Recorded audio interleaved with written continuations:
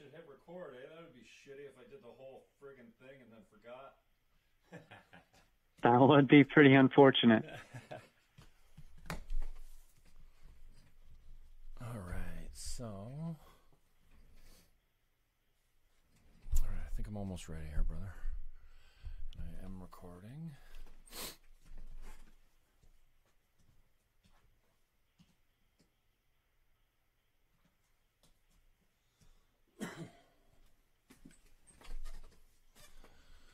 All right, brother, I'm almost set. Wait. All right, I got your Twitter page up. Preston Norris is my guest. I appreciate your time, Preston. Dude, now, so it's weird how you get hooked up with people on social media.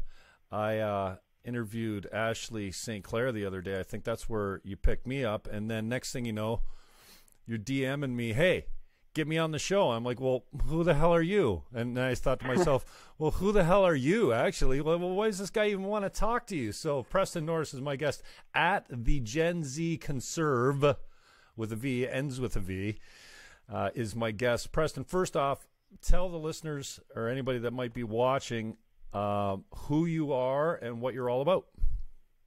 All right. So I am the Gen Z Conservative, and I basically...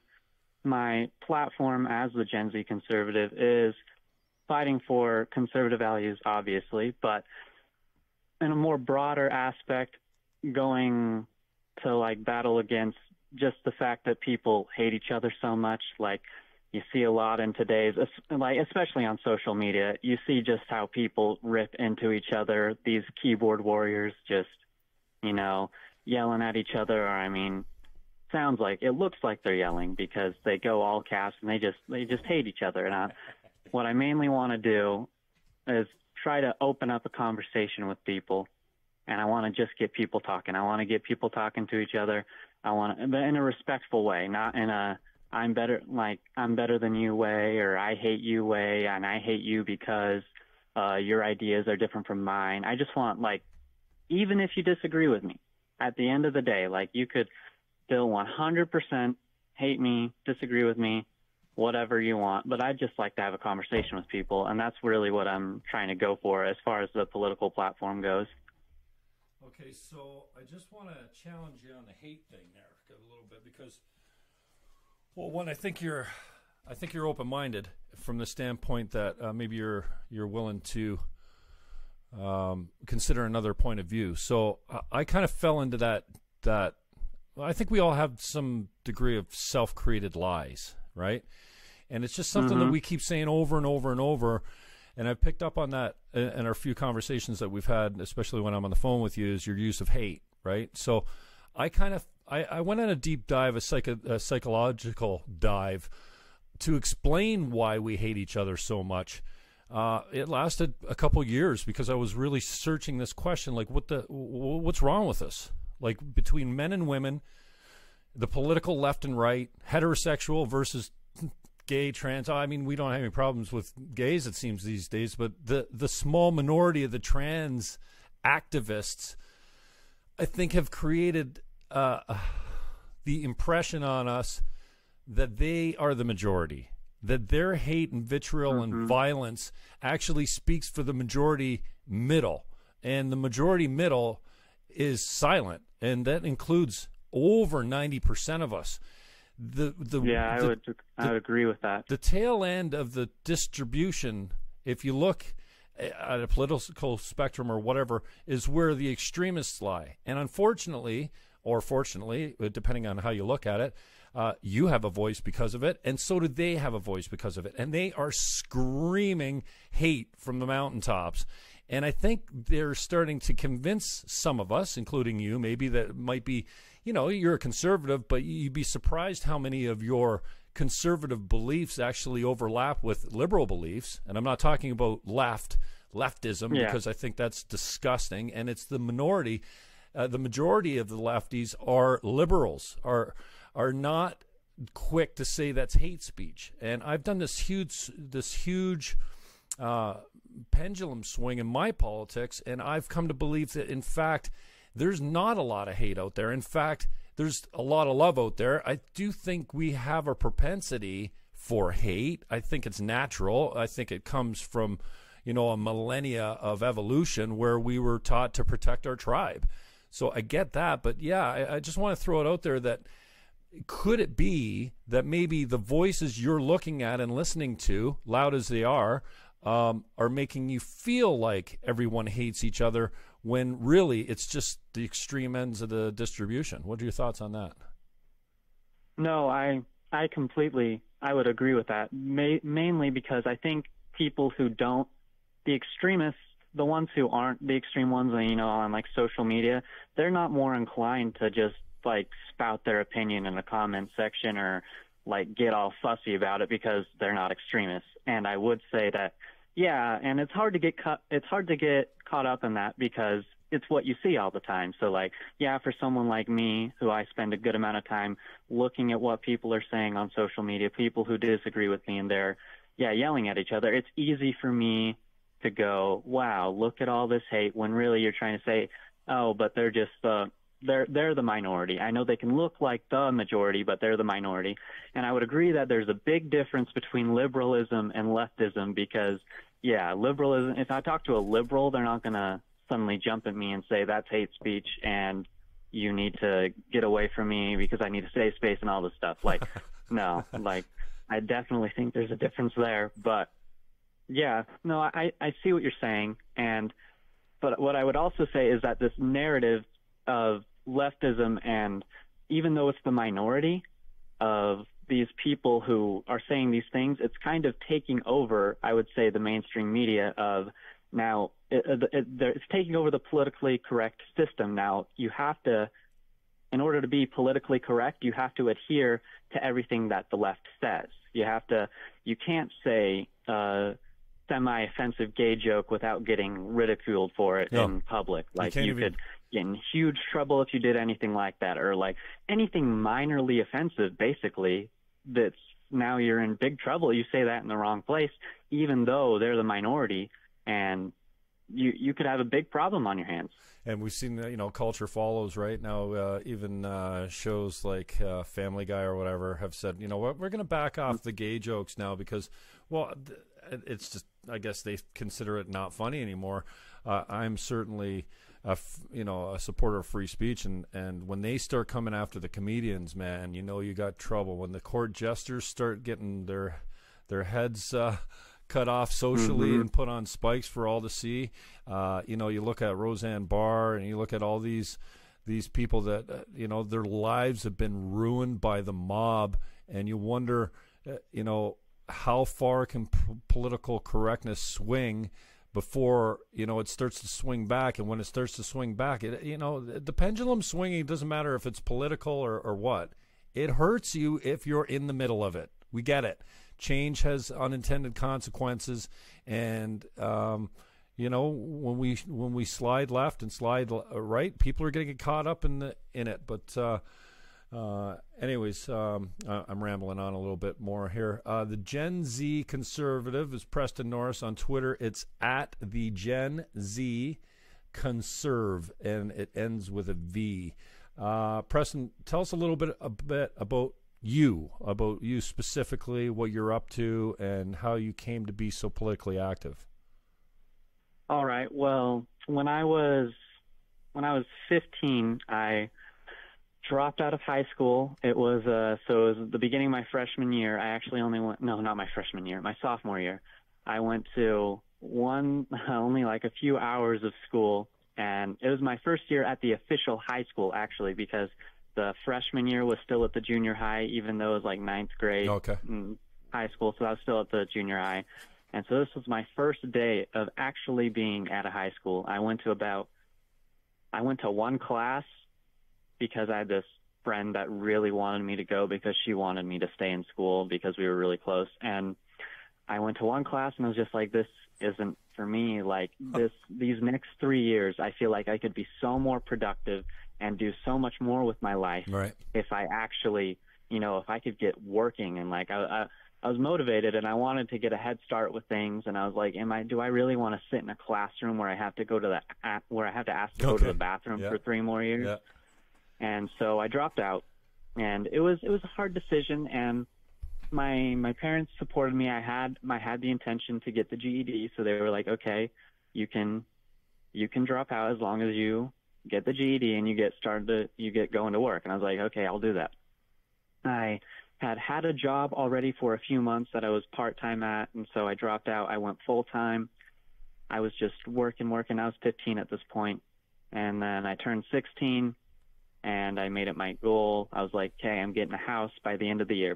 Before I turn 17, my birthday's in January 24th. I was like, okay, I'm getting a house before I turned 17 because my dad has done real estate for most of my life since I've been alive, and he hasn't held like an actual job since I was born, basically. So I've always had that sort of entrepreneurial drive, like support, just like what I've seen throughout my life. So I've been like, hey, I don't need a 9-to-5 job for the rest of my life. I can do things, you know? And so I always had that. And so I was like, okay, I'm going to get the house. And I kept working, and I got the GED in May because I had to wait a little while because of some age laws in the state. But I ended up getting it in May, and I passed all of them the first try, and I was kind of scared, but I did. And I kept working. I worked at Lucy's Pizzeria. It's just this New York style kind of sit down pizza restaurant here in Orem. And I was working there, and eventually my dad found the deal. It was with his foster brother's fiance. He lived with his foster brother for about 7 years. He was never officially adopted, but they still remained close and talked to each other. And the foster brother hit my dad up, and he was like, hey, can you come to my fiance's house because she wants to move out so she can move in with me? Can you just come take a look at it? She wants to sell it. She doesn't really know what she can do for it, and you want to come take a look at it. And he was like, okay, sure. And at this point because I had to do the deal with my dad because I'm not 18 yet, so I can't legally sign a contract. And so me and my dad were going to have to go in on it together. And he was excited for it. I mean, he was fine with that. And he saw the house, and she was just basically talking about how she wanted to get out. Like, she was just like, I'm ready to move because he's a truck driver. He drives all around the United States. She's just like, I just want to move out, and I want to go with him, and we'll get married, and we're going to drive trucks around. And my dad was like, look, and she told him how much she wanted for it. And he was like, look, you give us the house, and we will give you, she wanted $225 for it. And he said, we'll give you $250,000 once it's done because we're going to fix it up, and then we'll take the rest of the profit. And she was so excited because she was getting $25,000 more. She said, okay. And then we were able to take it, fix it up, and now we're selling it for $350,000. Nice. I think that's illegal in Canada in the real estate business. It's one commission we can't charge is anything over a certain amount we keep. So that's interesting that you guys can do that down there. Or maybe it wasn't listed, so there's not that type of, you can make a private deal and do it any way you want. So a good background. Your parents are still together?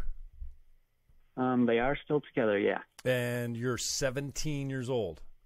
I'm 17 years old now, yeah. So I got the house about like 2.5 weeks before I turned 17. We officially closed on it, and that was very exciting. And I guess. I moved there as soon as I can. I was just working on it. I did a lot of painting. I added this new grid to the wall. We got some new carpet in there, cleaned up the whole thing, and it was a really great experience. Learned a lot. And now, it should sell. Well, I mean, it's under contract, but it should be all said and done in about 8 days, which is also very exciting. And I'm ready to get going on the next one. I mean, but the more on the political side. So I do that, and that's very exciting stuff. But about a year ago is when I became more invested politically, I would say. I've always grown up with just conservative values, I would guess, like just good values in general. I wouldn't call them conservative, like personal responsibility, like, don't have sex till you're married, stuff like, not that you need to be conservative to do that, but it's just, I would say more conservatives probably live by that rule. Don't have sex till you're married, like just try to be a good person. My dad's always just been a conservative guy, and he likes to listen to Sean Hannity, Glenn Beck, Rush Limbaugh, which they're not my favorite, but I can I can listen to them. I remember when I was young, maybe about your age, I got turned on to talk radio, maybe a little bit before your age. Larry King was my hero back in the day because Desert Storm was the first war to be broadcast all over AM radio. I used to lay in bed at night and listen to the bombing of Desert Storm. I think it was. Is that the first Iraq War? Yeah, and he was, at that time, he claimed to be the most recognizable voice in the world because he was syndicated to so many stations. That got me rolling, and then I landed on Rush Limbaugh. Being a lefty for so long, he kind of tweaked me all the time every time I used to listen to him, and then I headed down the dial, ended up with Jim Rome, listening to his sports takes in the jungle with Romy, and I just kind of stayed with it. Now that's all I listen to, but podcasts have been so popular. I'm just so grateful for the likes of, I don't know, even a Ben Shapiro, who's an Orthodox Jew, and I don't certainly agree with everything he thinks or says, especially when it comes to Palestine and the Middle East question. But he equally carves on his own party and his own people as much as he carves on, well, maybe he carves more on the left because the left gives him more material these days. But I was a lefty for so long until I started watching, and I noticed the shift in myself, and it's pretty painful. It still is, actually, because I'm still kind of a lefty, kind of a guy that believes a little bit of socialism is good. You need a balance. But here's the other thing that occurs for me. Laws are going to fix everything. You can't make a gun law that's going to stop a shooter from going in and killing a bunch of kids at a school. You can't stop people from raping and killing and underground economy and all that kind of stuff. We can't just pass a law and think it's going to work. But my shift to the right has been on some really key issues. Number one, free speech. The left used to champion it. Now they call it hate speech. And you're talking about safe spaces. And I get, your connection to school because all the professors and teachers are lefties. Even the media is 85% registered Democrat in the States. So it's been a learning experience for me. And I was just talking on our local talk show here about, God bless Trump. I think he's a little bit of a buffoon and certainly has been proven to be a liar. But at least, when he spouts off at the mouth, it doesn't become policy. When, other leaders used to joke about things, next thing you know, it'd be in a resolution somewhere.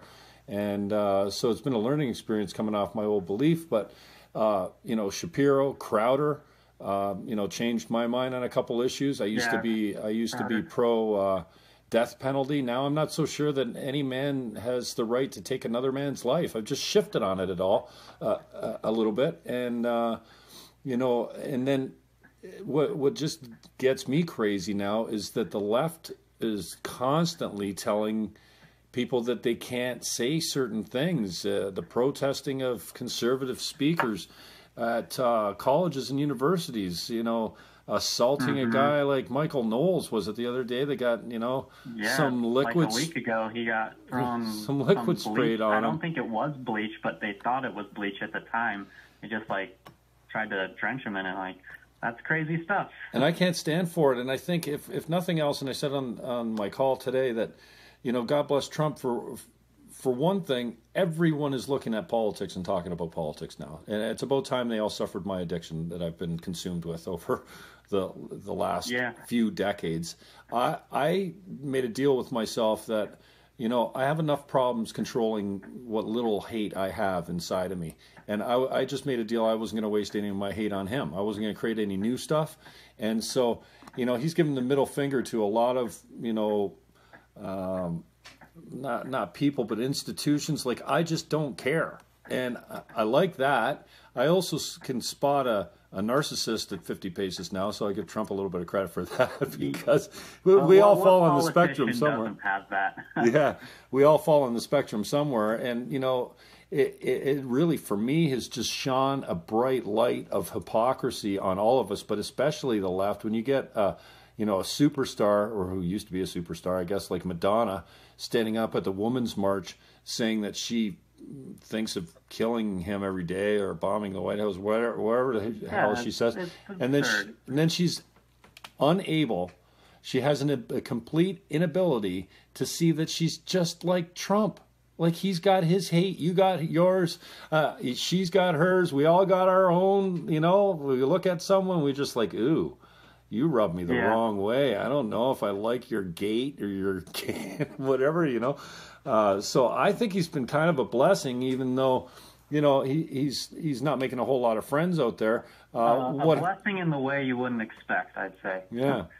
And it's about time the political pendulum swung back to the right a little bit. But my biggest thing is free speech, and it seems like the left just doesn't want to talk about it. And we've got tons of conversations. Man, we need to have a really important conversation about the religion of Islam, do we not? I mean, Christians aren't going around bombing, and I fear that this is retaliation. This has been going on a long time, burning of Christian churches down. But this idea that, something went down halfway across the world, and next thing you know, there's an organized strike on Christians. I don't know if that's retaliation. I don't want to be the conspiracy theorist, but that cathedral burning down in Holy Week was just too weird, and even weirder that they ruled out arson. 2 days after? I mean, this should take weeks to figure out how the fire started. Yeah, I don't have the full, I know it burned down, but I don't have the full, what exactly happened to the church. Not entirely. I mean, I did know that they ruled out arson, but I don't know if they ruled out anything else. But I mean, you got the bombings in Sri Lanka, that was 2 days ago, wasn't it? Mm-hmm. Where Islamic extremists killed 300 Christians on Easter. Yeah, it was on Easter. And then 500 were injured. And then you got Hillary Clinton and Barack Obama tweeting about how it's a sad day for Easter worshipers. Easter, yeah. I don't worship, you can't even call them Christians. Yeah. Yeah, but when you look at his tweet on Christchurch, which happened a month ago, and he's like, we need to stand against Islamophobia and white supremacy. But no, when 300 Christians get killed, it's a sad day for Easter worshipers. I never heard of Easter worshiper in my life. And no one worships Easter, you celebrate it. Yeah, amen to that. And so what do you plan on doing with, you've got a pretty solid following on Twitter. It's a platform that all of us have, abused and taken advantage of, I think. Who knows where that's going to go. What's your future look like as far as activism goes, or politics or whatever? I don't want to call you an activist, but we're all activists in some sort, Well, I wouldn't take away the term activist. I mean, in some ways I could call myself an activist, but basically I want to just grow more of a following. I'd love to go speak for colleges. I'd love for Turning Point USA to notice me, because they're more conservative and they kind of speak for a lot of the same values I have. I feel like if I could get noticed by Turning Point USA, maybe I could do some good with them. But mainly just to grow the following, I want to maybe start some videos up just of some ideas that I have, or not only against leftist ideas, or not that I'm against them, but just I have some things I want to say about the right side of the political side too that I don't feel like is talked about enough. But I want to start some videos, and I'd love to just get more well known and do more good. Well, at least what I think is good. Talk to college kids. High school students too. I just feel like you said, all these teachers that are so leftist and professors, I want to really help my generation. They're pushed with the left narrative everywhere they go. I want them to know there's an alternative. Cool. So you're a big fan of Charlie Kirk then, Candace Owens? I do like them. I don't know if I call myself a big fan, but I do like them. I like Candace Owens and Charlie Kirk. Yeah, Charlie Kirk is a stand-up guy, and I love his young, objective, obviously he's conservatively slanted, but the conservatives seem to be speaking to me more than the liberals are these days, even in my own country up here with Justin Trudeau, which is a complete joke, and the hate speech laws, the loss of liberties that we've seen here. I was afraid that was headed towards you guys after 9/11. I predicted a couple things. One, that we would go back to our gardens and churches and family parties a little bit more because we realized what was important to us after that attack, and that there would be a huge loss of rights and freedoms and liberties in the States, and we certainly saw that. I'm not sure how well it's enforced or how many people are actually being, harassed with those laws. But man, in the name of terrorism, of one act, it just seemed like a massive overreaction when they started bringing in these, all of it. It seemed like an overreaction. It was the wrong reaction too. Well, yeah, especially for a nation that has stood on liberty for so long, and this is why it's so important, freedom of speech, because I talked about the Islam question. We've got a Middle East question. We've got certainly a moral question about abortion. In Canada, we don't even have an abortion law. You can go in and get one anytime you want. And the only reason it's hit the radar again, I think they were a little concerned that when Trump came in, that was going to be his position. He was pro-choice at one time. Talk about a flip-flop, but this idea that we can't talk about these issues, or that a different opinion or a different take on the argument makes you, like, if I'm pro-life, I hate women. What? It's just absurd. If we can't, and I love your passion about continuing the dialogue and reducing the level of vitriol, and as you put it, hate. Yeah, there is some of that present. If we can't talk about these very important issues, like, we've been papering this over for a long time, man. This terrorism's been worldwide for a long time, coming from the religion of Islam. And, well, I guess you can say the Christians committed their own crimes in their own time over the millennia. But we need to have a conversation about all of this, and we can't end it with, oh, you have a penis, so your opinion doesn't matter, or you're not black, you can't speak to these issues. Man, when it comes to moral issues, you can have a take. I don't care what color your skin is. It should be, if it's a well-educated take, then it should be valid and heard. Yeah, no one has to be raped to understand that rape is a terrible, evil thing. And I think that goes for a lot of things as well. Like, I hate on the abortion one, no uterus, no opinion. It's like, okay, this is a very serious topic we're talking about, and you just, the pulling out the no uterus, no opinion is just I've heard some, actual abortion arguments that make you think and, actually talk, but that one just gets me. I'm like, look, you can't, oh, what if the guys were going around saying no penis, no opinion? You know how much hate that would get? Come on. Yeah, and I don't know who. It drives me crazy. Somebody in the broadcast world recently, and I think it was someone I respected, made the argument that, listen, when a woman gets pregnant, that's on her. That's her complete responsibility. No, you know what? Listen, I don't. If I get a woman pregnant, that is half my doing right there. That's not, you know what I mean? I don't know how they can just say, you know what?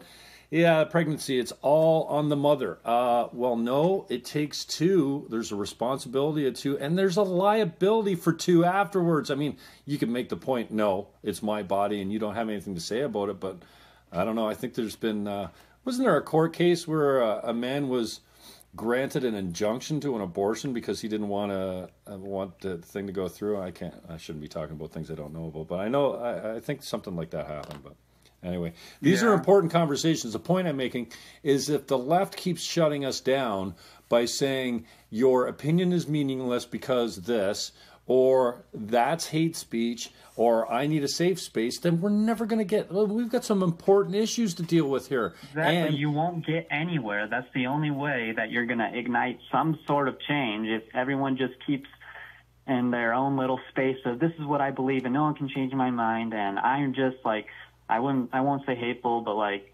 partially, but and I'm just so enclosed in my own little bubble of what I believe that I refuse to listen to anything else that comes my way. And if you do, it's hate speech, and I need my safe space, and I'm not going to be okay. These are big conversations that need to be had in order for anything to go anywhere. I need my therapy dog. That's it. What else? What other issues are hot on your lips these days when you're talking to your young Gen Z friends? What's Gen Z, anyways? I get mixed up on all these. It's the generation right after millennials. Okay. And so Generation Z. When do you have to be born by to be a Gen Zer?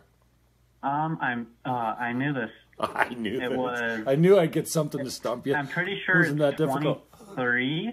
Okay, all right. I think it's 23. Okay. And so what else? What else are you and your crew talking about these days? What are you engaged in as far as hot topics? Well, abortion, which we kind of glossed over a little bit, is definitely a huge one. And like, I know most people know everyone's pro-life abortion argument. Basically, I mean, if you follow anything in the news, really, you can hear a lot about abortion, about pro-lifers and how they suck, basically.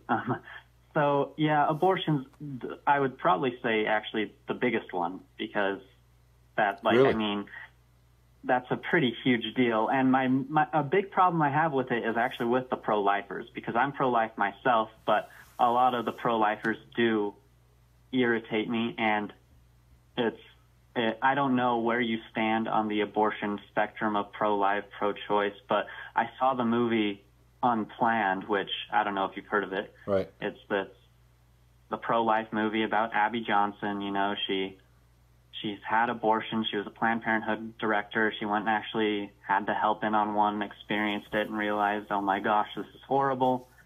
And now is like an activist for it. And I liked a certain part of the movie where how they show these Planned Parenthood workers, and they show how they justify them working there, and they're just like, oh, we're helping women. And then during the movie, you see these pro-life protesters just yelling at women going in the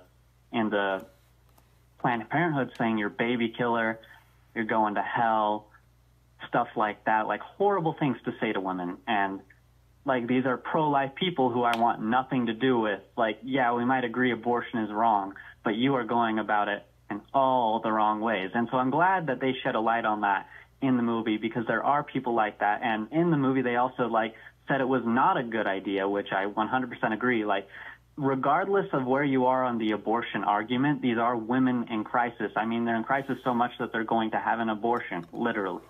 What we need to be doing, and why so many pro-lifers that I just struggle with when they, like, not even in real life, on social media, like, you could, like, just, I want to say hate again, but it can be hateful to an extent where they're, you know, getting mad at them for having an abortion. Like, a lot of them are uneducated on what abortion is, and like, you screaming at them or getting frustrated is doing no good, but it's probably just helping them decide, wow, these pro-lifers are terrible people. I guess I'm going to go get an abortion. And so we need to be helping these women in our communities, especially like unwanted pregnancies or unplanned pregnancies. We need to go around, what can we do to help these women who are genuinely in crisis, instead of just condemning them? Well, I think I think what you're leading to is treating the root causes of that. And you mentioned, abstaining is an option. It's not all that popular these days. We've really, reduced the importance on, traditional families. We killed God many decades ago. I think we're still paying the price for that type of thing. Although, God has a way of coming back in vogue and whatnot. But many of these arguments, and I think this goes back to our original conversation, when we look at the left and right, my assertion used to be that the political chasm was way wider and deeper than it had ever been, and the people on both sides of the issue were more angry than they've ever been. I think that applies. I think that I fell for that, or I created that as an assertion on my part that was maybe incorrect. Similar to the abortion issue, I think that the people that are in the middle, that we all agree abortion is a horrible thing. We don't wish that on anyone, but like personal responsibility, please. This kind of goes with the narcissism epidemic of the day. You just pass it off. I'm not responsible, and they treat abortion almost like a form of birth control. Just don't get pregnant in the first place. That's exactly how they treat it. They call it just women's health care, basically. Like, there's a big difference between taking a Plan B and having an abortion. Yeah, and that's and you said to me you don't know exactly where I fall on the issue, and I used to be a pro. I was pro-choice. In 1993, I ran my first election for the Green Party. I just fell in line and didn't really question it. And now, when you question, okay, well, when is it life? And two, here's where I fall on the abortion issue. Here's what I'm not completely sure where I fall on it now. Yeah, abortion bad. Can we outlaw it? Probably not. The horse is out of the barn, to use a bad metaphor. I am completely convinced that if you can't figure out if you want the kid in the first 2 trimesters, that you shouldn't be able to roll into an abortion clinic in the last trimester, up to 9 months and say, remove this from me. And talk about the lack of stigma. I don't want to shame anyone for their sexuality or their choices, but I mean, for crying out loud, we treat smokers with more social negativity than we do people that, and Crowder the other day showed a video of a woman with a 9-month pregnancy that it was in Planned Parenthood, and against the will of her husband, because she already had 2 kids and she didn't want to go through it. Well, why couldn't you fucking figure that out? Why couldn't you figure that out in the first 6 weeks? Like, how are you going to explain a 9-month pregnant woman that just isn't pregnant anymore? Oh, well, I mean, I can't imagine, how you can live your life after that. And hey, I'm not perfect. I'm just saying that I think that the argument on the abortion, most of us in the middle are looking to the left and right and going, you guys are both idiots. Your extreme arguments are so, disingenuous. I mean, the pro-life, this idea that, the pro-choice, this idea that it's not a baby until it comes out of the womb is preposterous. It's ridiculous. Absurd. And then on the other side, you have the pro-lifers that have their own thing. That, and I'm not sure about the Plan B, the morning after pill. Yeah, I get it doesn't have a heartbeat.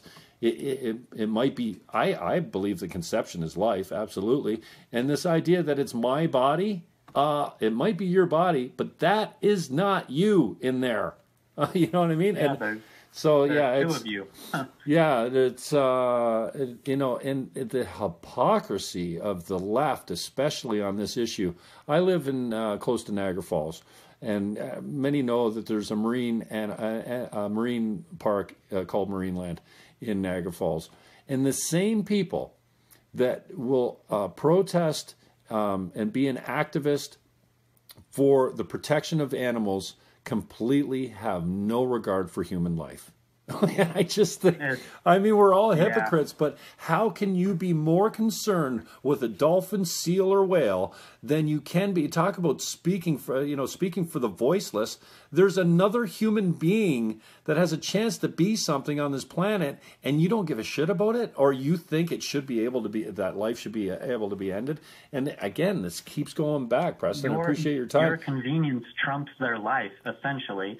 The fact that, I'm not ready to have a family suddenly is like, okay, well, you can die. Like, imagine if people use this for, like, babies just out of the womb, like the same thought process. Like, and even the Virginia governor said that on a podcast. I don't know what he was on, but he was talking about how, when the baby is born, if the abortion failed, the mother and the physician can talk to each other and see what they want to do. Like, what the hell are you talking about? He is talking about infanticide. He's talking about killing the child after it has been born. Yeah, that was the governor, wasn't it? First-degree murder. Yeah. That is absurd, and he's just saying how it's a women's right. Does the baby have no rights? Like, I cannot believe what I was hearing when I heard that interview. I was shocked. And not only when going back to the hypocrisy thing, like, isn't it like a $250,000 fine if you kill a bald eagle's egg? I get where you're going with that, man. It's and I've been almost a 10-time Green Party candidate. I don't identify with the left anymore at all, even though I support some of their policies and I certainly could argue them well. But this idea, the Green Party in Canada used to say, "Oh no, we respect all life." And we think that women should have the choice of what they do with their body. It's hot. Like, come on, man. You can't have it both ways. And this is, again, Preston, can't have it both ways. It keeps going back to the whole idea that we have many important conversations. And this would be my question. I've got Dr. Deborah So is going to come on with me over the next couple of weeks. I'm really interested in her take. And if I could ask Jordan Peterson a question, I'm a big fan of his psychological work and his social work. Now with going on tour and stuff like that. This is the question I think is most important to me now. What conversations are we not having, or what conversations are we having badly that we need to get better at, and we need to have a little bit more tolerance of? And this is again going back to hypocrisy. The left is supposed to be the party and the political spectrum of tolerance. It doesn't seem very tolerant if you can't speak your mind or have a conversation or a debate, or because your skin color or your genitalia, your opinion's useless. I mean, you can't, you just can't have it both ways. That's what I keep coming back to, is we have important conversations, and if you keep telling me I can't say that, then we're fucked, basically. Forget the French. Well, the left preaches tolerance until you say something that's against, and like slightly in their ideals. It could be pretty minimal. And if you say anything that's wrong to them, and then suddenly tolerance is thrown out the window, and that's hate speech, and you're a terrible person that hates women, apparently, and you're misogynist and sexist and homophobic and all of the things, And that's another thing, like all of the like racist, sexist, like all the things down the line. Those words are meaning less and less every single day. Like when you are going out and calling Ben Shapiro a Nazi, do you know what a Nazi is? And do you know what Ben Shapiro is? Do you think the yarmulke is just a big cover-up? Yeah. Like, are you, like, how dense are you to call Ben Shapiro, like, a white supremacist and a Nazi? Like, that gets me. And like, these words don't mean anything when you throw them out whenever someone disagrees with you. I agree. Like, I'm sure there are tons of people on the left who could hear this podcast and then would condemn me saying I'm a racist, homophobic, sexist, whatever, Like, those words don't mean anything if you're just going to use them for anyone whom you don't like. Yeah, Nazis are murderers. I'm not that. It's like, there's only like a slight difference between me and the Nazis. Do you know any passive Nazis? Any non-practicing Nazis? No, Nazis are long gone for the most part, and they were horribly murderous people that practice genocides on whole groups of people. Not cool. And I don't get how, if you're you disagree with somebody, then how you just get labeled a Nazi. But anyways, we're getting used to that. What's next for you? What do you got coming up? What are you going to do to kind of continue your role on Twitter? Yeah, you only got 198 tweets. How long have you been on Twitter for? I've been on Twitter.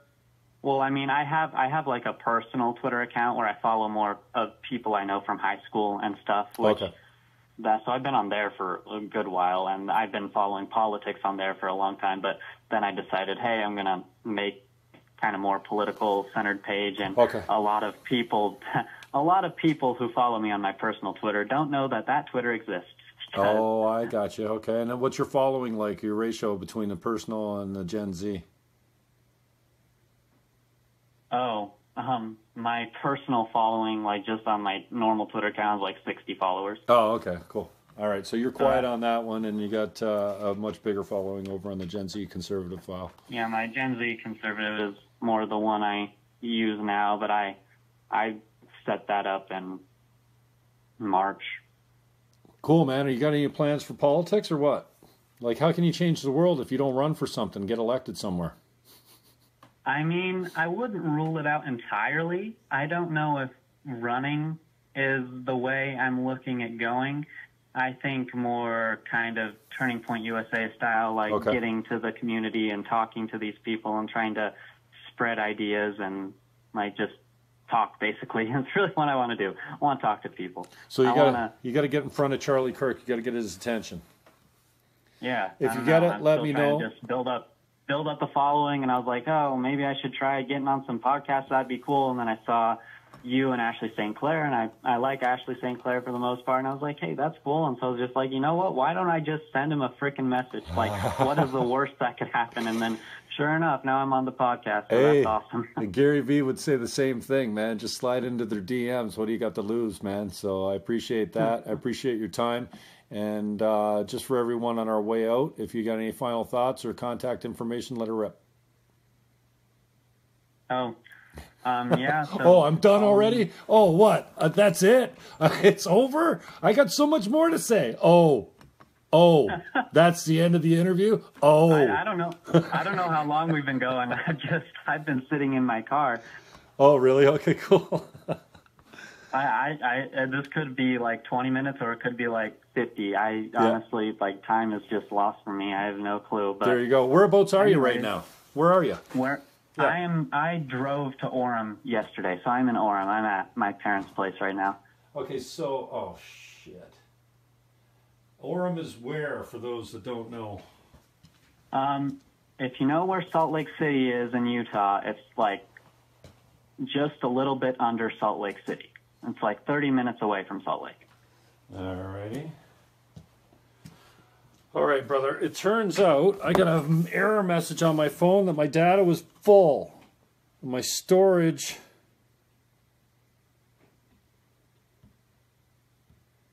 My storage is full, good. So I want to... Oh, man, it only read... Oh, no, it went for 17 minutes.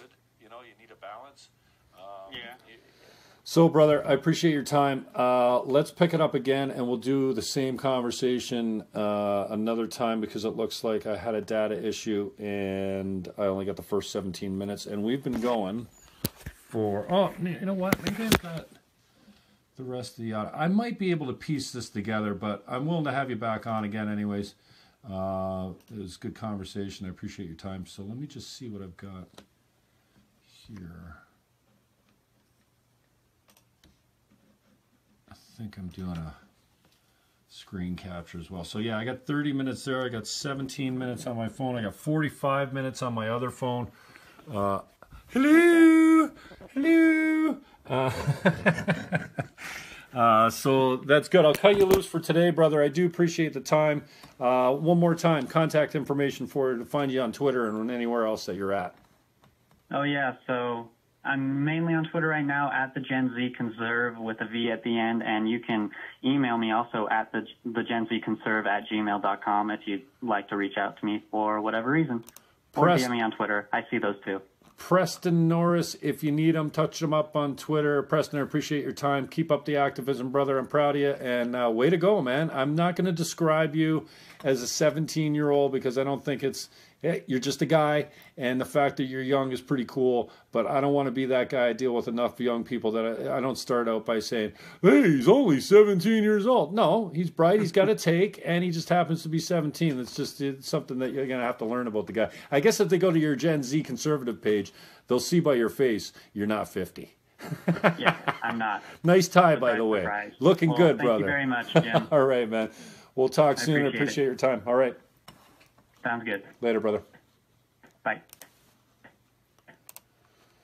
Preston Norris, if you need him, at the Gen Z Conserve with a V, ends with a V.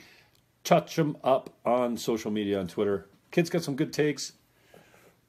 Proud of him, man. It's tough to be a conservative in the States. YouTube.com/Jim Fannon. Find us on Facebook, on the Twitter, and the social media. It is called the am I still recording? Instagram, we're there on LinkedIn. Yeah, we're good to go. So touch up the Gen Z. Preston Norris was my guest today. The Gen Z Conserve ends in a V. Peace out, yo. Okay, bye-bye. Bye-bye. That's my boy right there. See? All right. Yeah, we had a data issue, as you probably heard. Go check out Preston Norris. Okay? Okay, bye.